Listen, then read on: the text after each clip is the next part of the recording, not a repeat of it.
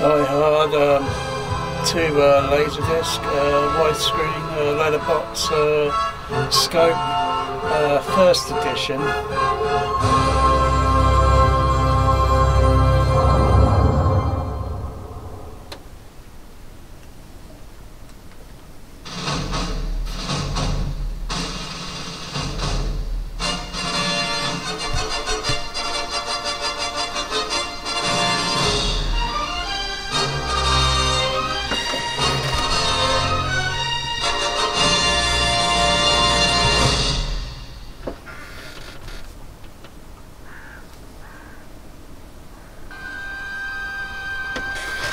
So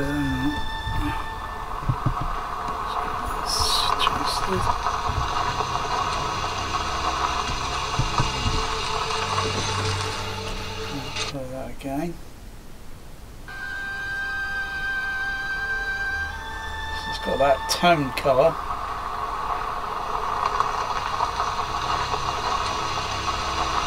Okay, next video I'll put on, next Laserdisc that will be the THX Laserdisc.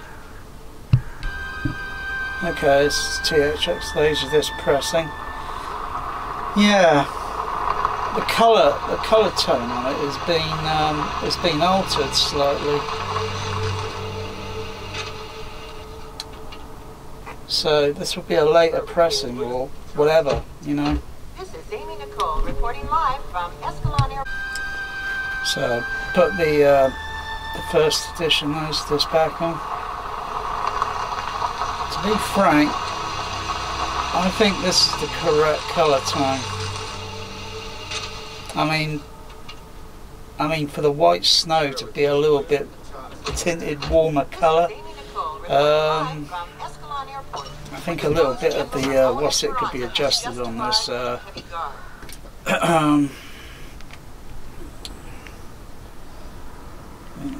where is it?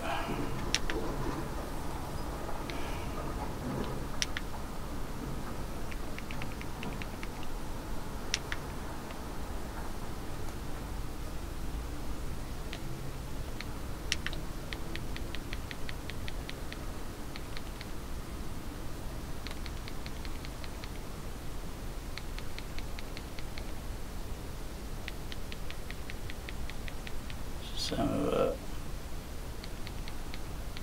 did notice some of the colour tone or skin tone sort of thing kind of looked a bit, so I'm just evaluating.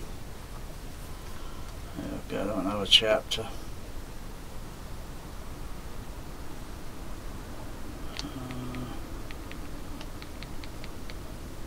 I don't know, I think it looks okay, but let's just have a look at this chapter.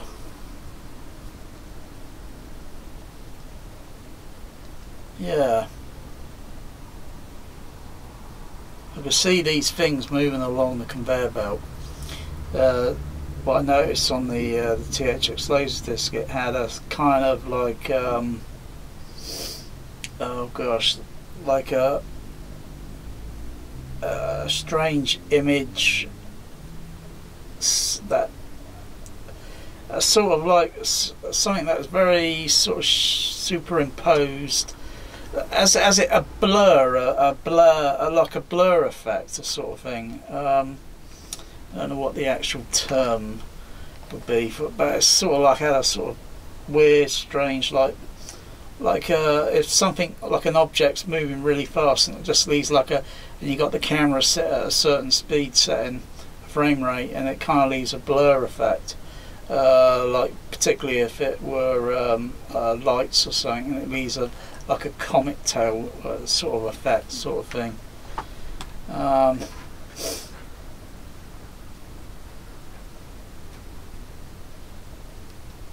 What else might be different about it? Yeah, that sort of warm colour there and sort of thing. I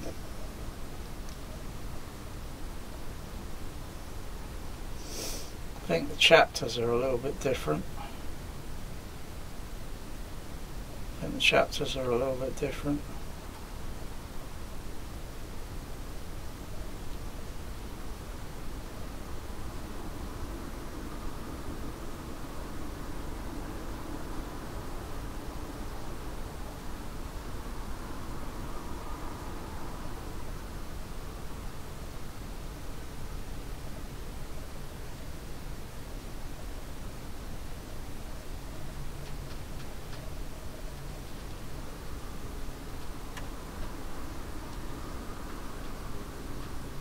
Yeah, the chapters are a little bit different because there are a little bit more chapters on the other Laserdisc.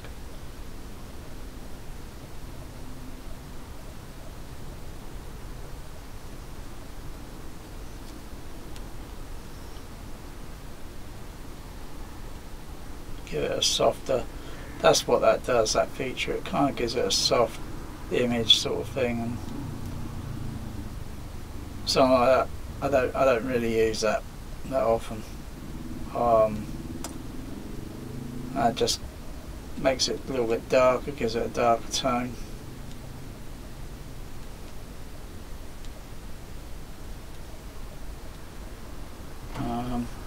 Well, this colour here, that's sort of good. Let's have a look.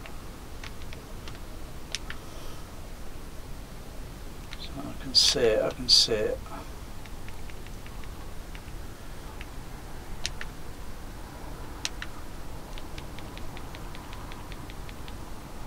I'll go the other way.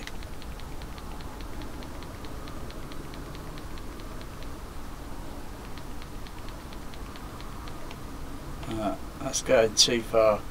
And I can see it kind of getting a bit out. It's getting a bit kind of problematic when it goes a little bit too high, too low.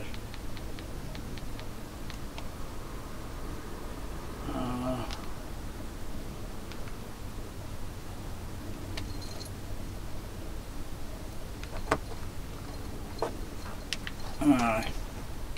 Gentlemen, we have a situation here.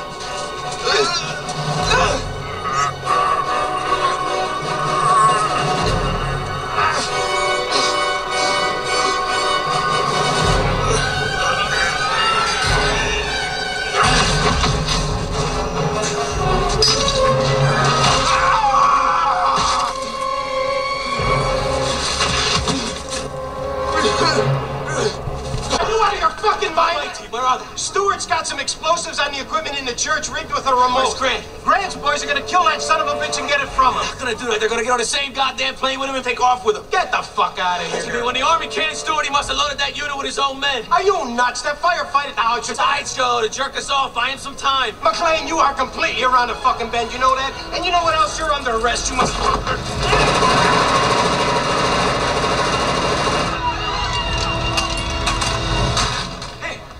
These are the bullets they used out there tonight. Blanks.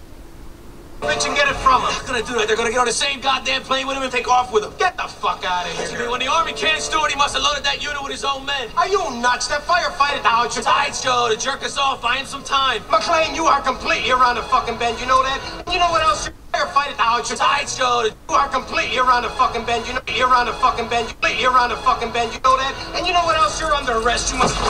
on the fucking bend, you know that? And you know what else? You're under arrest. You must...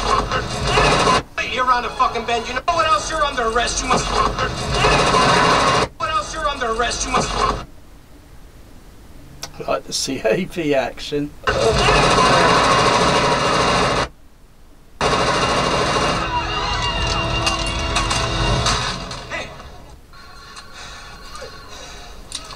Jesus Christ.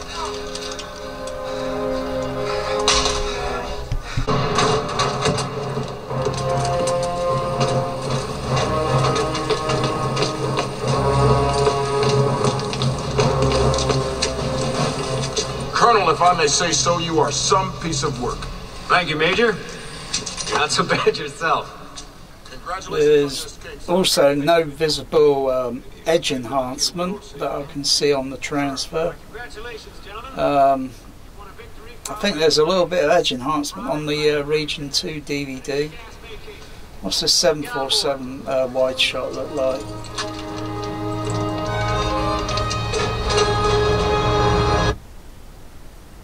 Let's have a look. Oh, well, hang on, let's have a look. I can see right to the tip of the I can see right to the tip of the wings here, right to the tip, and right to the tip over this side, plus a little bit more picture information. Actually, hang on, I'll just try, you know, not jump the gun too much, so I can see the tip of the wings right at the edge. I can see a light right up here, and looking at the scenery over this side and looking at the light, just on the edge here, just on the edge. Okay.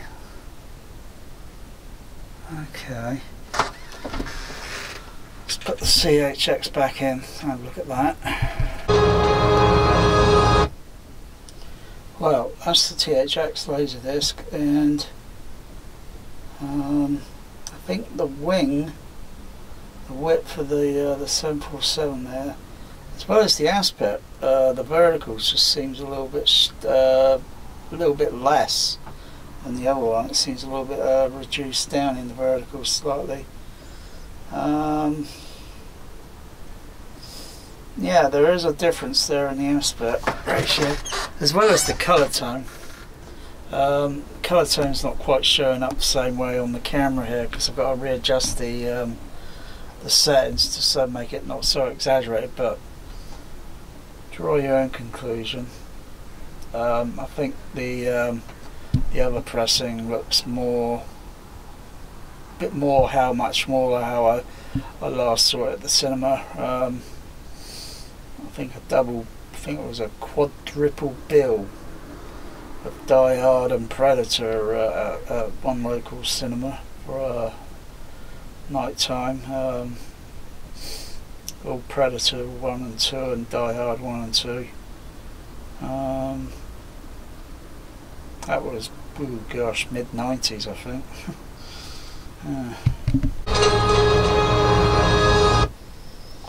So yeah, as well as this version just looks a little bit Laserdisc clear.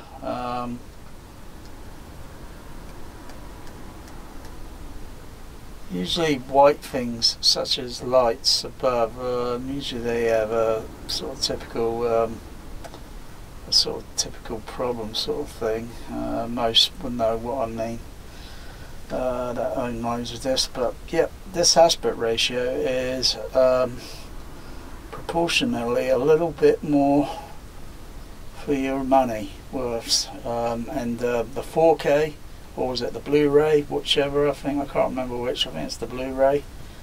Again, you got that horrible colour tint, that horrible warm colour effect, and you know, like someone's turned on the warm colour effect on the frickin' what's it?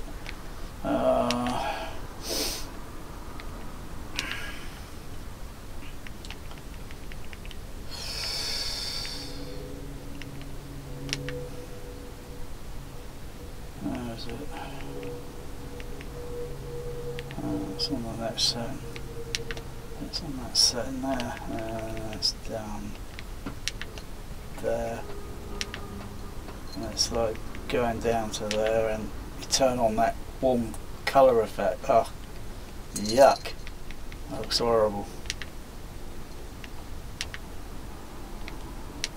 I'll just keep it medium, whichever, you know, because the other versions, you know, they just got that warm colour, total warm colour effect, and it looks totally horrible. As well as the aspect ratio is a little bit, because what they're doing there, I think, is did I make a note at the top of the lights, you know, because I think it's what they do. The digital black masking is artificial. So I think what they're doing there is zooming in, you know, like you zoom in, so it's like if I have my camera set in there, so it shows the width, and if I zoom in, just a portion like that. It's like, you know, it's like getting the image zoomed in a little bit more, like you're cropping off the left and right side, and that's what a lot of video transfers are doing on these rubbish 4K discs, these rubbish Blu-rays, oh, even the rubbish HD-DVD. Crikey, there's a few movies there that are like, I think it was Carlito's Way, HD-DVD, and the aspect ratio zoomed in so much like that, you're totally missing off a lot of the flipping width of the flipping the scope. Oof, fucking daylight robbery, that HD-DVD format. Every time they have a high definition format, they seem to do a little scamming. But I think the Region 2 DVD shows a little bit more width, but I think just a fraction, tiny fraction of millimeters, you know, if it were on a 65-inch or if it video projected, you know, you're looking at millimeters, you know, tens and tens of more millimeters. I have to say this one is by far the better.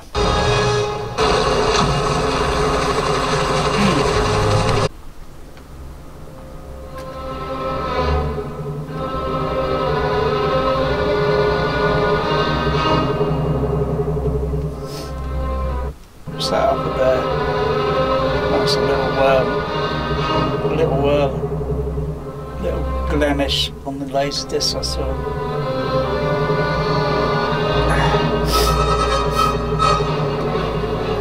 And I know I can see a little bit of Maury rainbow kind of trying to slip in here slightly in these end credits there. I've seen other transfers where it's pretty, you know, usually pretty chronic, and all you see is a rainbow effect, and of course you wouldn't see that on 35mm. It'll be just pure black background and white text credits with a bright xenon lamp in the lamp house, putting it up, projecting it up onto the big screen.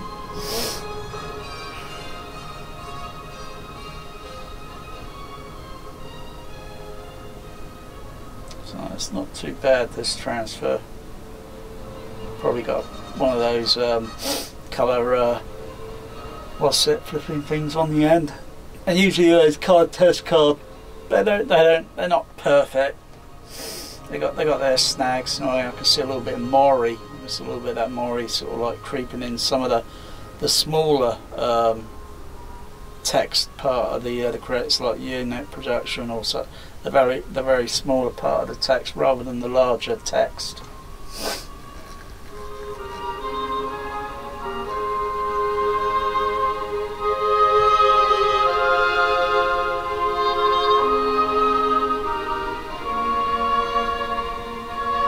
So for a 424, for a Dolby Stereo 424 matrix,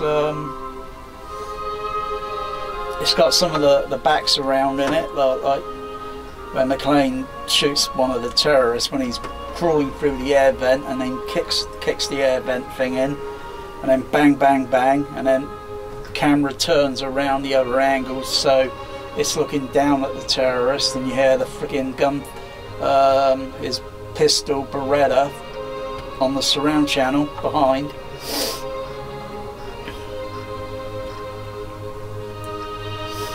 The only difference is when I saw this at the cinema, the two different cinemas, the Odeon was in the Cinerama screen and had overhead surround that was left over by the Cinerama 70mm day, and at Tower Park UCI, where it used experimental overhead surround.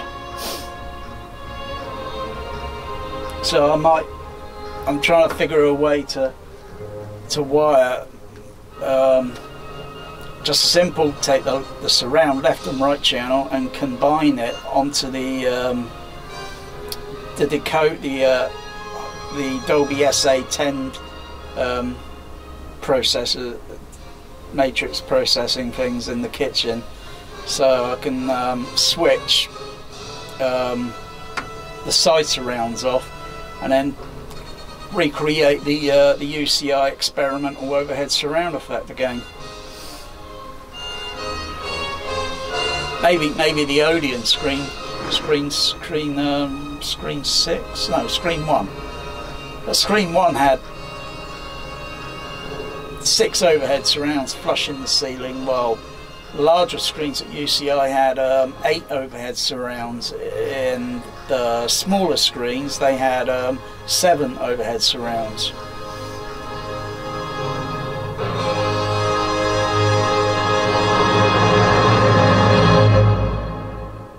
Wow, that's cool.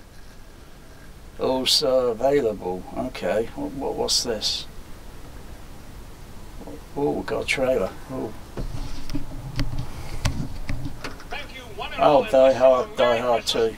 Oh no, Die Hard. It's Christmas Eve in LA.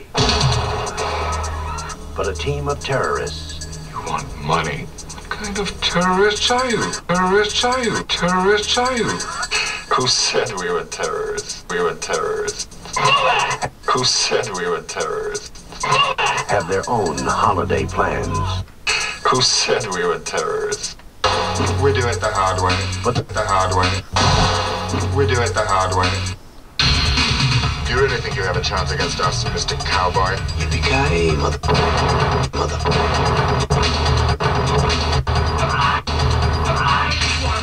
And you have it. They have already killed one. You really an American? Only if New Jersey counts. What does he think he's doing? God. Here's the artillery on us. You idiot. It's not the police. It's him.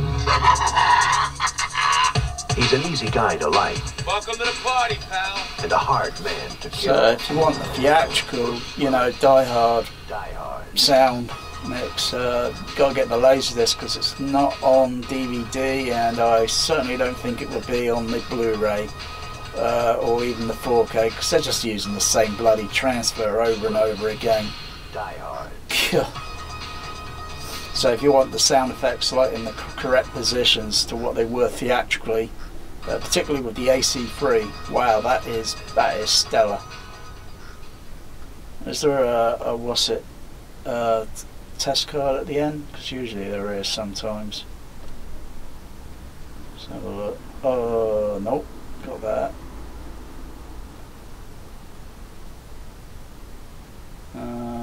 Nothing else, I don't think. Oh, there we go. Chase.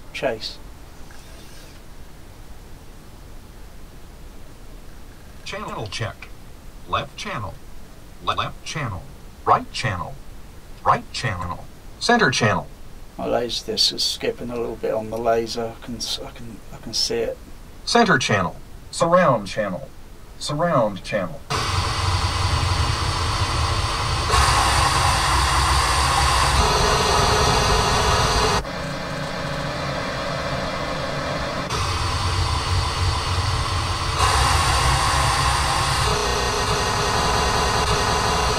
I know what it is.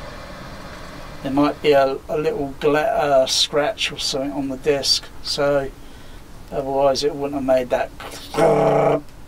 So it's a little minor scratch, easy to sort of clean up, buff it, sort of thing. But if that were a 4K, I'd tell you, that would have just turned the pixels. But it still tried to carry. On. Hail Laserdisc and stuff 4K, because sometimes it is just a waste of my viewing time. I like a flashback sort of thing, if you know what I mean. I don't like things that are Atmos manual mixed with fake overhead surround and all that. Unless it's a stem track, or if it's, you know, if they do it fresh off the bat sort of thing, and that's a totally different kettle of fish. Anyway, Laserdisc. I like this pressing. Brilliant.